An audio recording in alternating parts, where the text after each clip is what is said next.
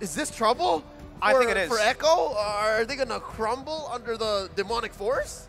Well, the demonic force is going to be a massive weapon that they can use, but look at the crowd. This is a weapon that both teams can use. The support coming in by both Echo and Team Hawk as we get ourselves ready.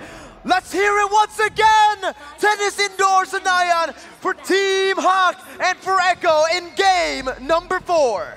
As both sides now walking into the game, both teams are trying to get as much vision as they can. They both play really aggressive. Look at Min, looking for vision immediately. And by the way, that's a sexy Ruby skin right there. Yep, I wonder what it is. The Aspirant skin, released a month ago, and you just gotta grab it. I think the timer's running out on that. Go get it. Now, look at this aggressive move by Min. Checking in. Can he get trapped in by Yawi and Sanji? Uh-oh, it's also a lane swap. Once again, the Malaysian swap here. As Min jumps in, is able to actually buy some time here, flickers out to safety. Wow, I mean, already really aggressive. It's Min. You know, yes, he's getting cornered by 3 people, but remember, it's Min, right? He's unkillable.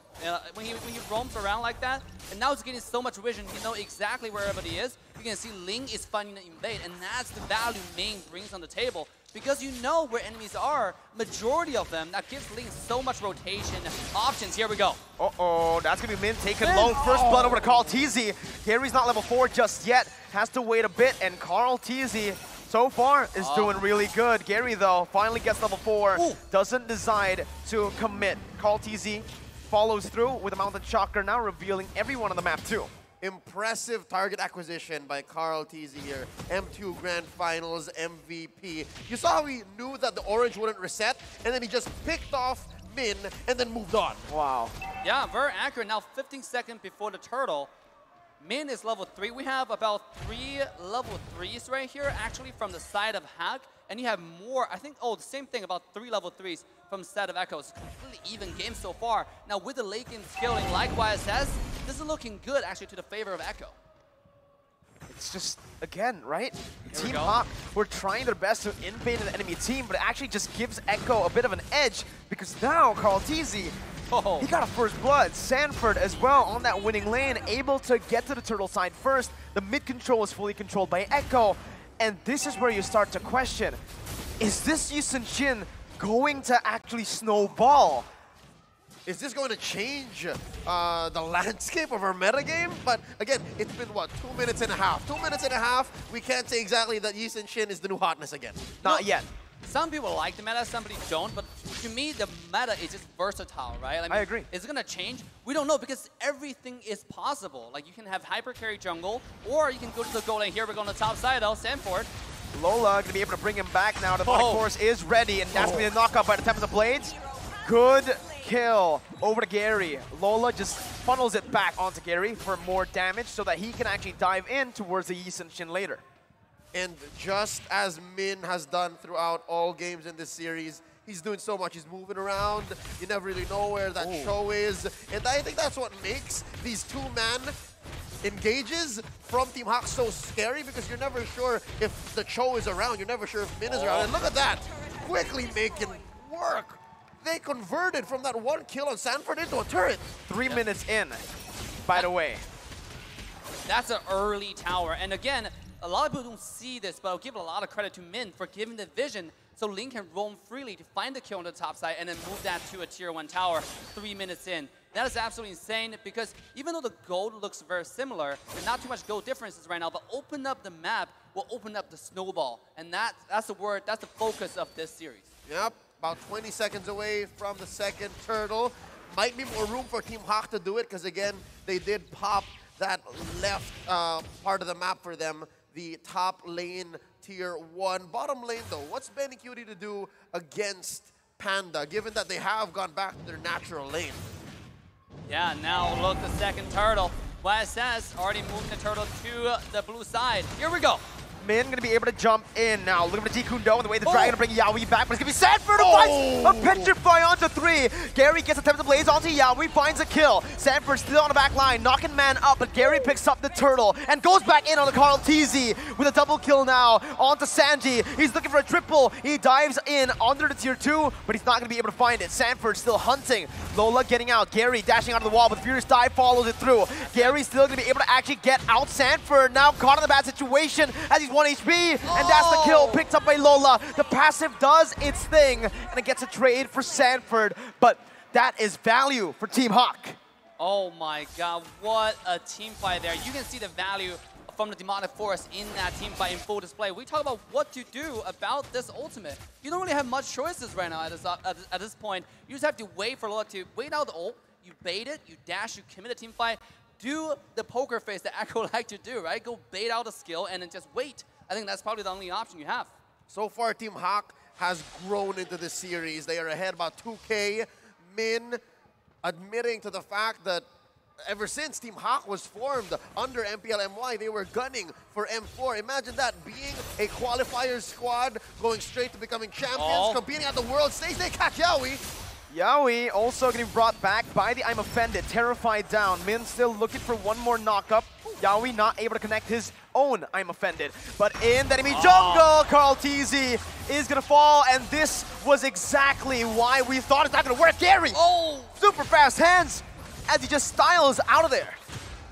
What a style there. I mean, just changing skills. And Karate is definitely falling off, right? You can feel like he doesn't have the damage or the survivability. If you don't have the support from Yaoi, it's going to be a problem. And here we go on the bottom side. You can see, thanks to the advantage they got from the jungle, they're able to push a bottom tier 1 tower. Oh, here comes the hook. Yaoi gets the I'm Offended. Panda still able to get out with the BMI. That's going to be the way the Dragon popped in by Min, but it's going to be 2 members taken down. Make it 3. Someone else fell on the other side of the map.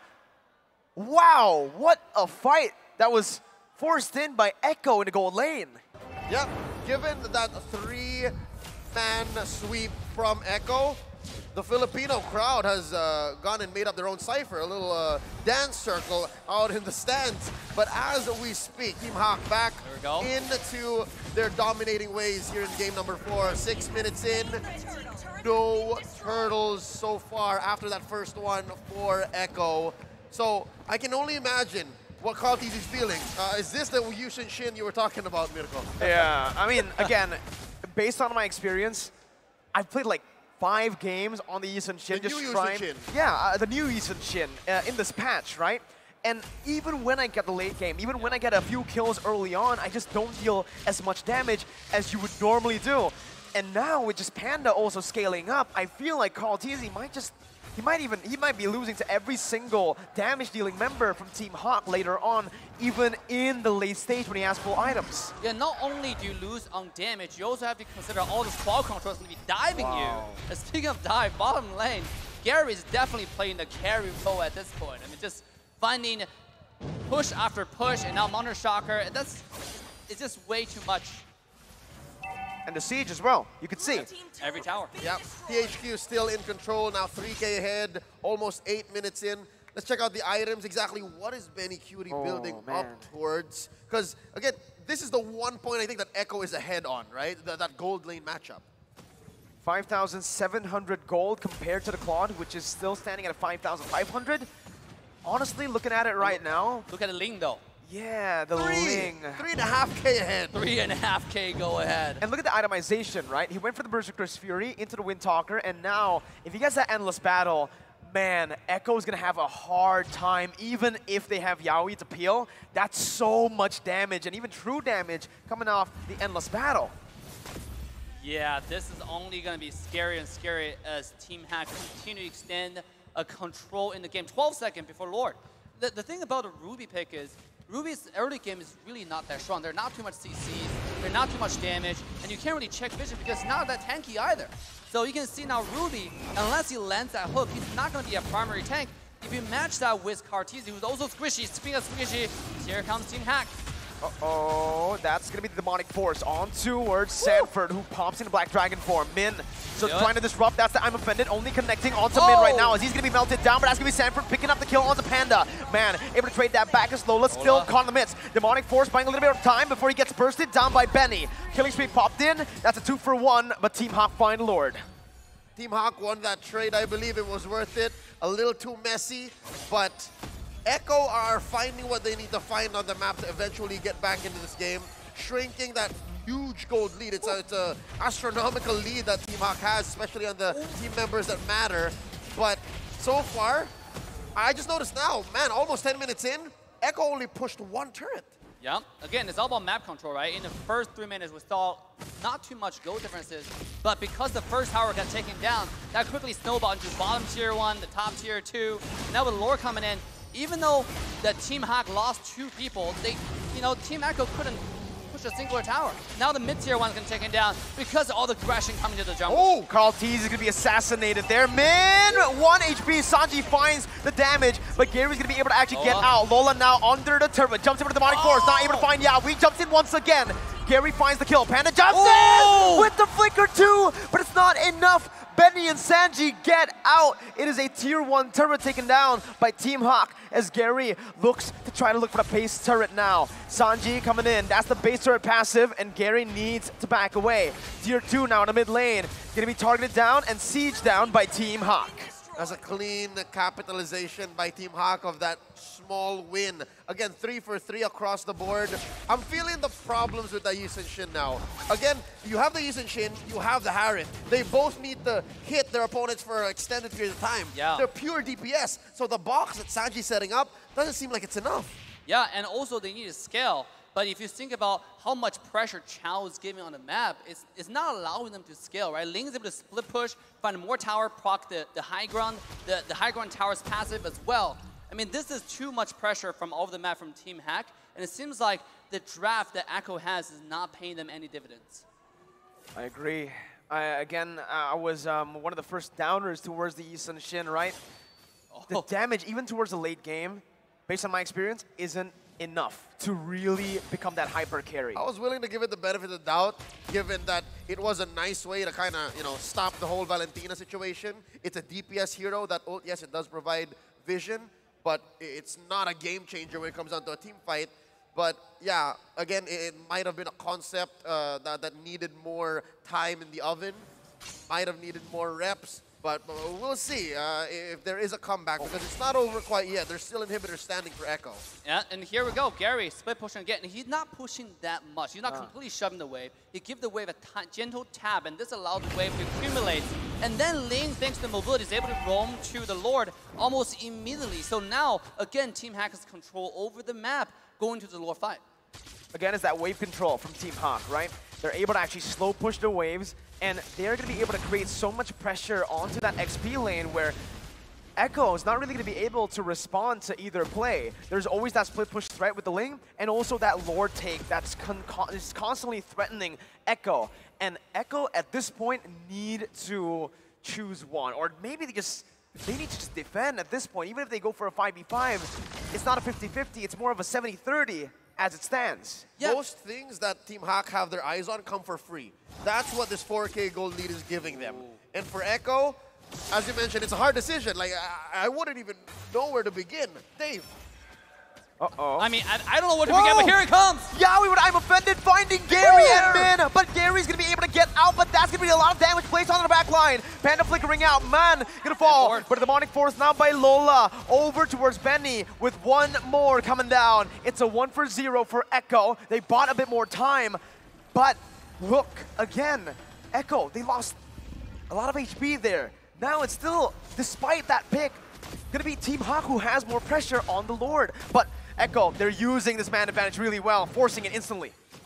Speaking of when you don't know what to do, it's the decision making. Like, how decisive can you be? How fast can you make your decision and execute on it? That's gonna make the difference, right? You saw Yaoi jumped in with the hook, and that made a whole lot of difference.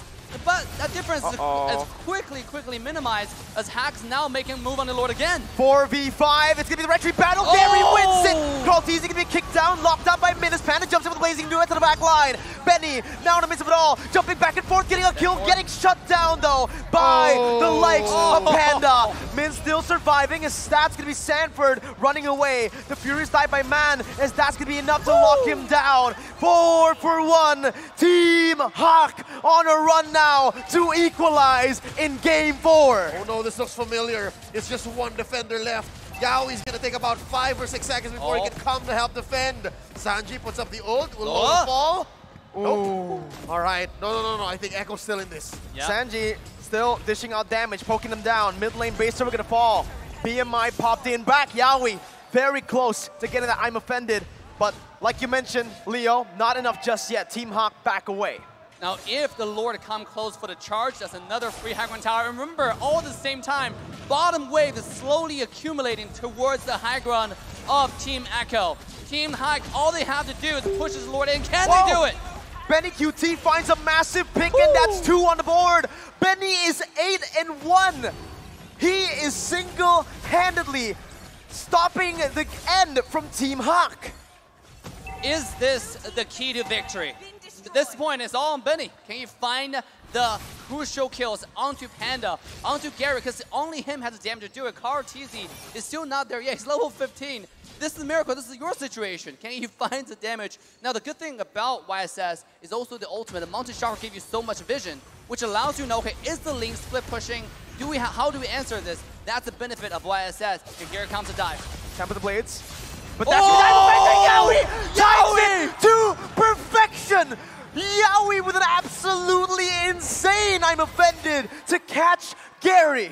Ruby is one of the natural predators of most assassin junglers that have high mobility. And right here, we're seeing the rubber band effect. They're shrinking that gold lead. Now at 2K, they're going to make a play here in the jungle, trying to go for that main artery, that mid lane tier 1.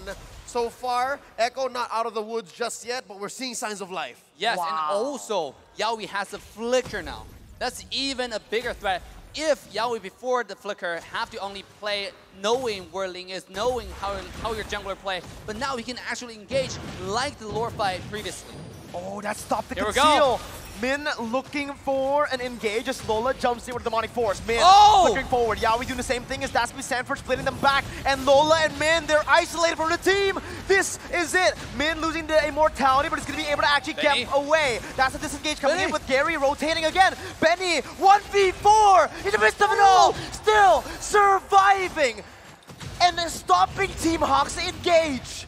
The storm, the typhoon, the hurricane took on 5 members of Team Hawk. Enough time to buy for Echo to defend. And we are sitting at dead even.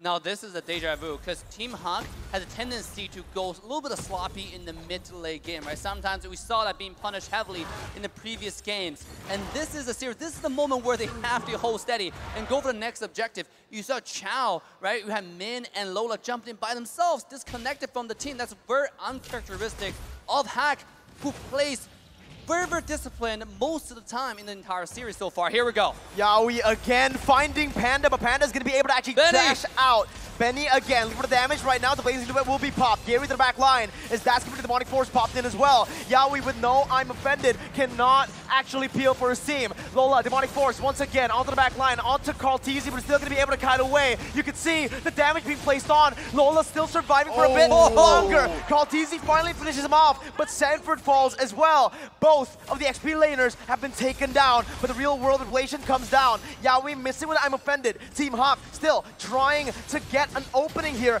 around the Lord. Yaoi gonna be taken low. Min on the flanks. Panda in the mid lane, looking for the base. Right now, as Gary jumps in, helping the mid laner out. Karl-TZ finishes Min off, using the Mountain Shocker to buy some time. The mid lane will be pushed in. Team Hawk with 1 cannon minion. Karl-TZ walking down. They're getting it. Gary and Panda will end the game to equalize against the tournament favorites.